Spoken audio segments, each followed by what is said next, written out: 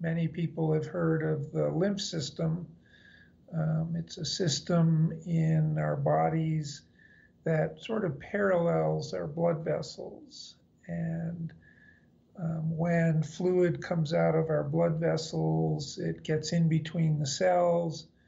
And then in order to return back to the heart, it travels through the lymphatic vessels and comes back into the circulation up in here in the neck. It's very important in lipid metabolism in the body. We've known that for many, many, many years. Well, what's just being realized about the brain is that it has its own lymphatic system, and it's called the glymphatic system, beginning with a G. The reason that it's called the glymphatic system is that it's a combination of two words, glia, G-L-I-A, and lymphatic. The glia are cells in the brain that are supportive to the neurons and help to provide nourishment, structure. And it turns out that the glial cells in the brain actually form channels that carry fluid in the brain. They carry fluid into the brain cells. They also carry fluid out of the brain cells and bring it back into the blood vessels to be distributed throughout the body, back into the circulation.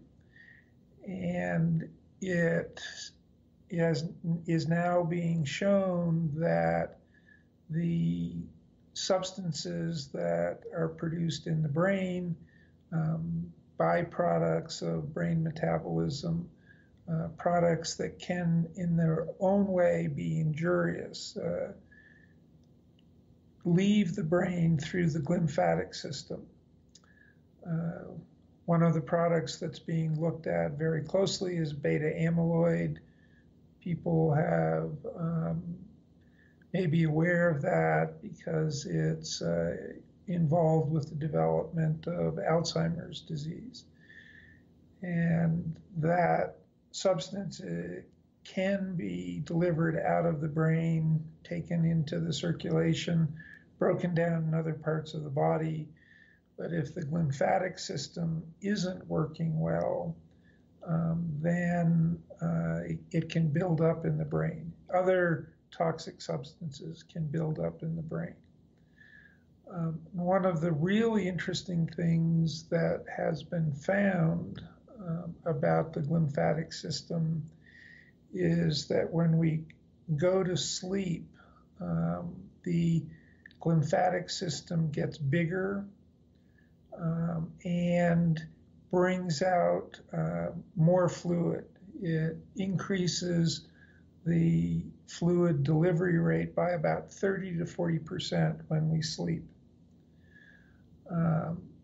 There are some other things about that are beginning to be understood, is that position when we sleep has an effect on the size of the glymphatic system, so that sleeping on our stomach is not as good as sleeping on our back, and the best way to sleep is on our sides. I have no idea why that's the case. I have seen in a number of very, very old texts, especially yoga texts, that side sleeping is the best way to sleep. It is said in some yogic texts that it's best for men to sleep on their right side and best for women to sleep on their left side. That hasn't been documented by Western science at this point, but as long as we're trying to optimize our sleep, we might as well do the things that are most beneficial. I do know that sleeping on our back is tends to cause more airway obstruction, and airway obstruction increases pressure in the brain. Increased pressure in the brain decreases flow through the glymphatic system. So that stands to reason. Sleeping on our stomachs puts more pressure on our stomachs when we're sleeping. And one of the very interesting things that's been documented about the glymphatic system is that some of the fluid that is being transported out of the brain for detoxification goes into the blood vessels in the brain. But a proportion of the fluid travels out of the brain along what are called the cranial nerves. There are 12 cranial nerves. I won't go through all of them. Two of them that are really important are the olfactory nerve, which is involved with our sense of smell. The olfactory nerve comes into the area, the front of our brain, right above our nose, and the other nerve is the vagal nerve. The vagal is part of the parasympathetic calming nervous system. Vagal nerve has a lot of connections into the intestines. And so if we're putting pressure on our abdomen when we're sleeping at night, that can affect fluid flow through the vagal nerve, perhaps impeding it, decreasing the flow. What's now known about the flow of fluid through the olfactory nerve and the vagal nerve is that about 30 to 40% of the fluid that comes out of the brain comes through the olfactory nerve and the vagal nerve. So anything that we do to improve the health of the olfactory nerve and the vagal nerve can secondarily improve the beneficial effects of our sleep. We've known for some time that there are intimate connections between our gut and our brain. And here's another connection where fluid can actually flow back and forth from our brain to our gut along the vagal nerve, and potentially can flow from our gut back up into our brain along the vagal nerve. One of the important functions of the glymphatic system is on cholesterol metabolism in our brain. Our brain uses a lot of cholesterol, and in order for that balance to be maintained, we have to have the free ability of fluid to flow into nerve cells through the glymphatic system and out of nerve cells through the glymphatic system. So it's not a one-way street. It goes both ways. Anything that we can do to improve the flow through the glymphatic system is going to help our brains. And it is very clear that with sleep, there is an increased flow. There have also been studies done with sleep deprivation in experimental settings, and the flow drops below normal during those times. So the more and better sleep we have, the better brain health we're going to have.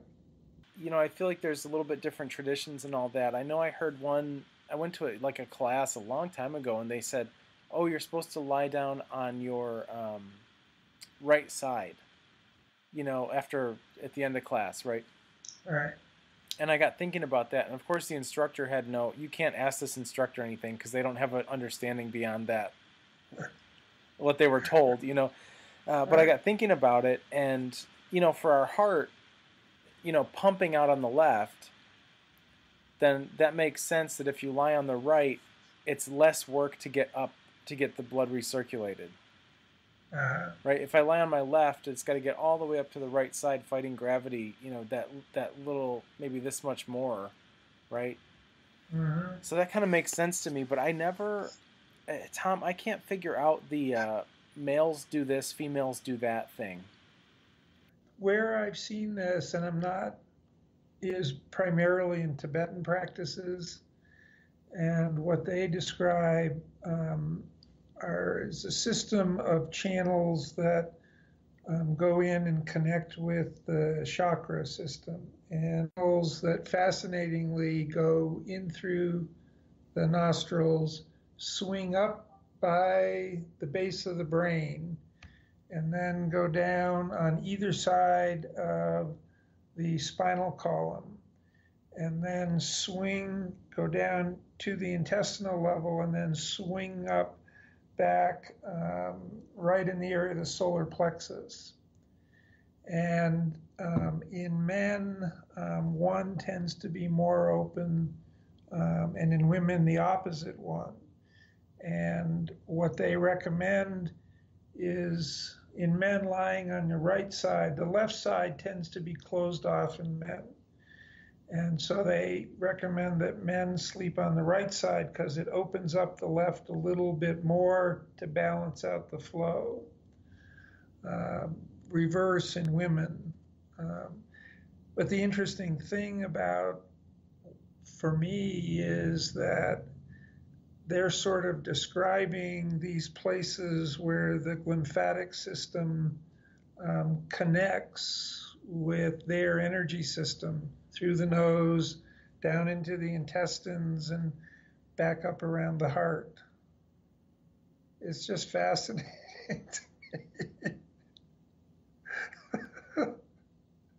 Yeah, it's pretty wild. And the, you know, a lot of those breathing practices where you inhale, you know, deliberately through your nostrils, and this is a Tibetan one too. You know, you follow these channels down the side and you try to send that inhalation from your nose all the way up and in down to the Yeah, abdomen. And it's a little bit different than just straight belly breathing, right? Like, oh, focus on your belly, and what it's really drawing the line. yeah. One size of breathing definitely does not fit all. Have you seen the? I read an article a while back about superbugs in hospitals and how the sinks where the nurses wash their hands and everything is really a bad place. Yeah, What they were finding was that the bacteria are getting washed off the hands of the nurses, but they are building lattices of biofilms in the plumbing and climbing back up through their own biofilms and basically launching themselves out of the sink. and of course, they would have access to every room through the plumbing system. Oh, man. You know, I hadn't heard that. Um, I had read another study where they, um, in opening new facilities, they went in and they took cultures from throughout the hospital ahead of time. And sort of routine bacteria were there. And then after only a week of being open, they went in and did reculturing, and there were all these horrible pathogenic bacteria. And then they brought dogs in and had the dogs live there. And after about a week, the bacterial colonies went back to normal. I Always love go this. with the dog, sleep with a dog. I love this. You've seen they're making probiotics for your home now, right? No, I didn't see that. Yeah, there's a company, they make it's a spray, and you spray it all over the place in your house to keep it anti-sanitary, you know, to keep a healthy bacterial balance. Right. It's supposed to be really people love it. But I think you could just get a dog, and their micro cloud around them should do the job. Yeah, exactly. Blame it on the dog. So anyway, I think about these bugs going uphill in the drains, and I think about the vagal nerve, and I don't know how much room they have to navigate around, how tight the spaces are and everything. But if fluid can move down it, I wouldn't be surprised if these things can scale up it. Are there herbal effects on the olfactory nerve? What we often call, quote, seasonal allergies, and they may be, or food allergies, and they're getting all stuffed up. Do the herbs that we're using have any primary effect on the nasal mucosa to keep it healthy?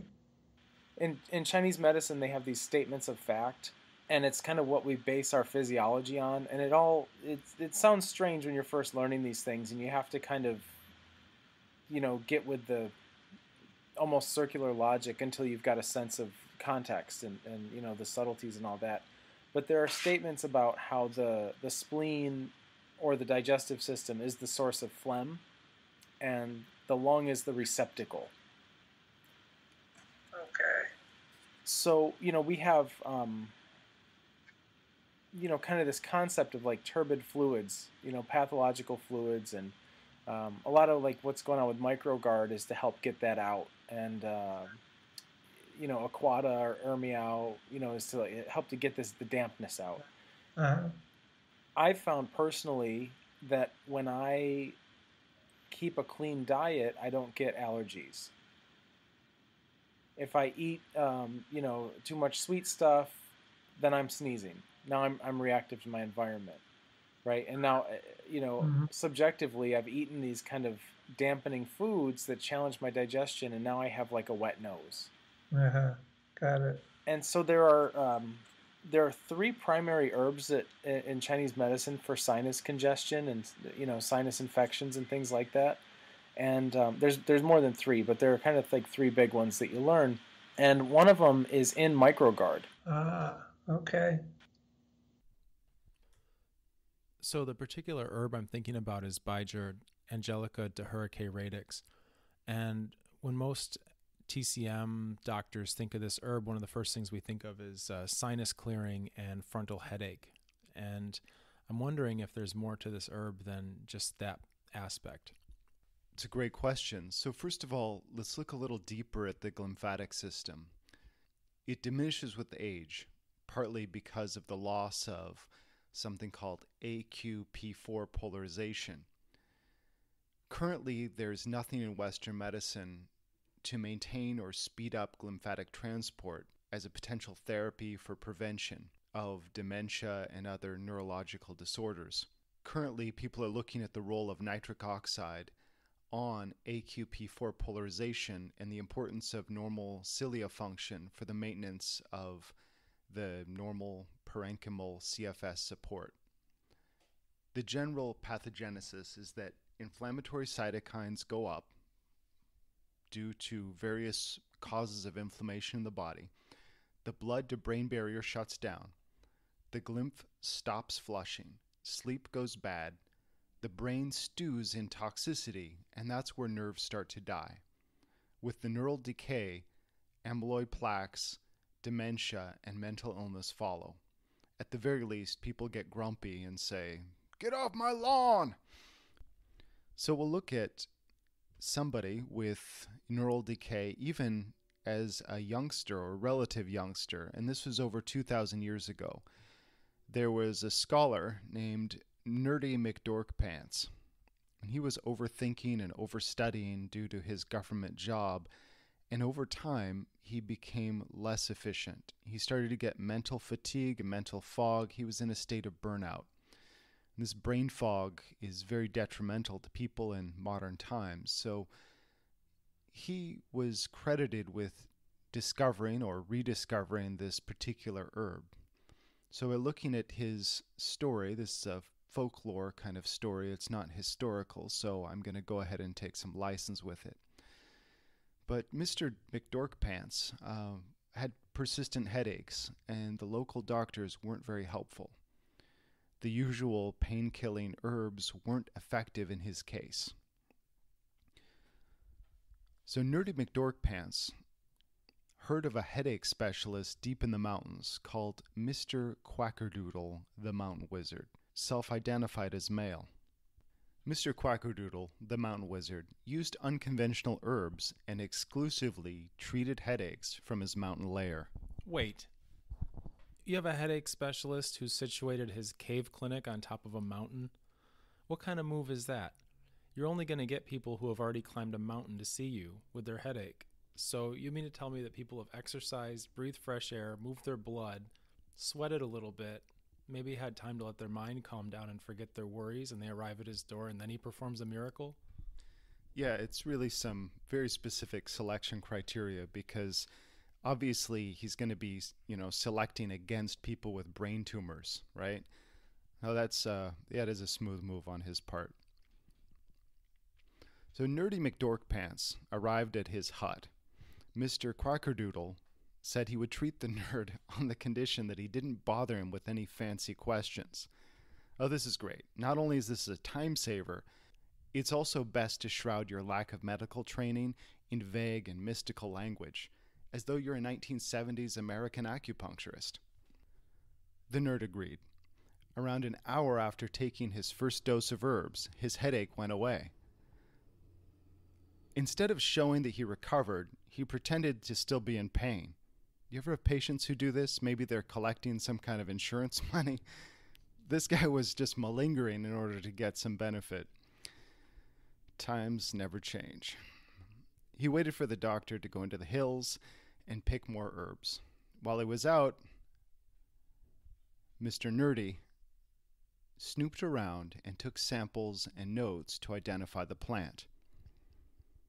When Mr. Quackerdoodle returned, he said, "Well, you know the plant now, so at the very least understand how and when to use it." He explained that it was ideal for frontal headaches associated with colds. It wasn't for every type of headache. It was mainly used for headaches associated with the GI tract and what today we would consider the immune system. Mr. Quackerdoodle said it was without a name, and asked Nerdy to name it and write the characters for him. Nerdy McDorkpants considered and named it Xiang Bai Zhi. Xiang means fragrant, Bai means white, and Zhi is the young root.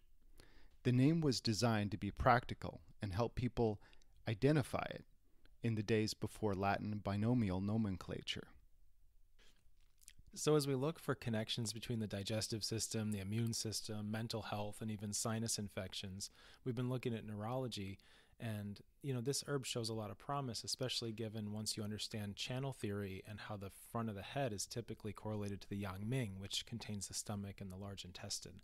So for anybody with an acupuncture/herb background, there's a lot of boxes getting checked off here in terms of this herb and its potential.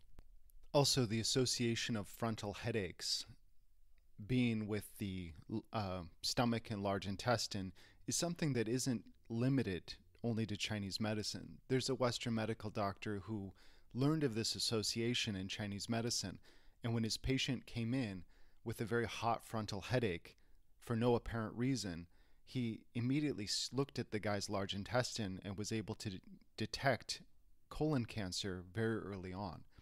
So this is a nice diagnostic nugget of association that even 5 years ago, what was that association? You couldn't really tell. There was no direct link. However, as more research comes to light, we can sew up these medical traditions and find that an association people have found physiologically, even if the anatomical reasoning wasn't there, may be useful, at least to lead the questioning. So let's take a look a little bit at the pharmacology. There are over 50 coumarins, and these are components in the herb which directly affect lymphatic drainage, and it's useful for lymphedema. Traditionally, this is used for sinus infections, reducing pus and swelling, discharging pus, and increasing the reduction of what's called dampness. It kills staph. It's antimicrobial, antifungal, anti-inflammatory, has a regulatory effect on nitric oxide. This is really important for lymphatic drainage, sleep, and the regulation of neurotransmitters. Elevated and suppressed nitric oxide are both associated with neural decay. Baija also reduces airway inflammation. It increases antigen drainage into the cerebrospinal fluid. It induces cytochrome C-dependent apoptosis in human promyelocytic leukemia. It also induces apoptosis in colon cancer cells. So no, I'm not saying it's a cure for leukemia or colon cancer, but it's pretty nifty all the same.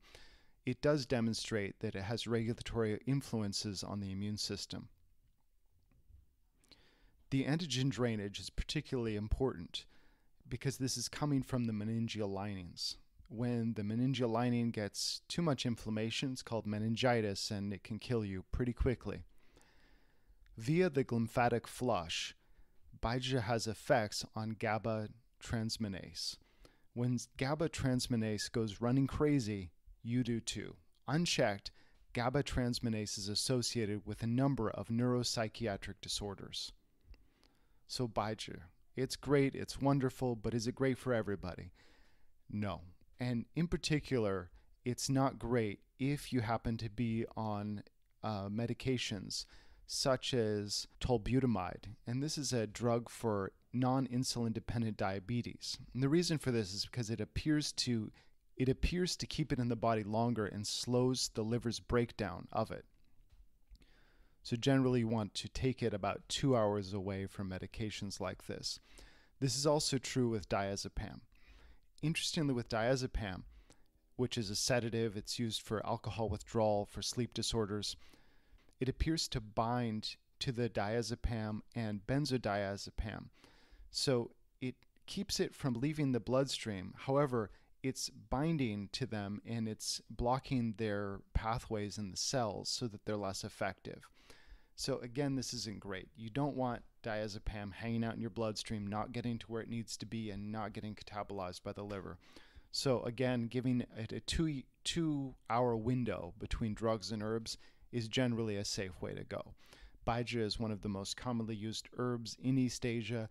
It's used quite frequently with people who are also on these drugs, but the 2-hour window needs to be respected.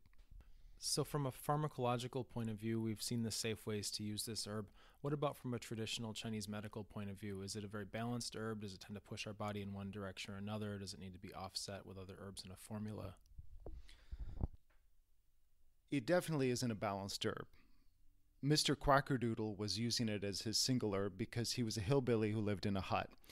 Over time, over the next 2,000-3,000 years, whatever, it became understood that you want to combine it with other herbs to ameliorate any potential side effects or to keep it from going too far in one direction. In the context of a traditional formula, it's much safer than it is on its own. And this is because it's over time been tried and tested so that there are certain herbs that it's not mixed with and certain herbs that it is mixed with. And this is why you don't want to just haphazardly be testing. I mean, if you do, cool, write it down, let me know, because better you the guinea pig than me. But there have already been millions and even billions of guinea pigs, human guinea pigs in world history. The tragic mixes that they experienced, it didn't go so well. They often recorded or, even culturally there became an understanding that you don't do that. So by respecting the tradition, you're also respecting all of the adverse reactions that have happened in human history. And by kind of going with what tradition has already found and then exploring the science behind that, you get a nice starting point. And then it's a much more responsible way to approach botanical medicine than just saying, well, I heard this herb is great and I heard this other herb is great. If I combine them, this is definitely going to be amazing, because sometimes it doesn't work that way. So it was MicroGuard that got us talking about this. A lot of the external releasing herbs typically want to be used for a short period of time. but we know that there's a lot of people using MicroGuard, over a longer period of time as needed without much issues. Do you want to tell us a little bit about how that's possible? Yeah, dosage is really key. So if you're using 30 grams of Baijiu, then you're going to want to use that for a very short duration of time. The particular herb mix that is combined with Baijiu in this formula make it very safe for long-term use. In this case, Baijiu is being used as a guide herb to help open up the glymphatic system so that everything can get cleared out. I had to look at what were some of the main challenges facing North Americans, modern people in general, and then explore, okay, the gut-brain axis is off. As a result, the glymphatic system is shutting down, people are getting neural decay. So there are herbs in there like Shichangpu and the MicroGuard Plus, which are working via the gut-brain axis to stimulate neurogenesis, but who cares? If your brain and your cerebrospinal fluid have become like an old fish tank, it doesn't matter what's in there to help regenerate nerve tissue. Everything is going to be eaten apart.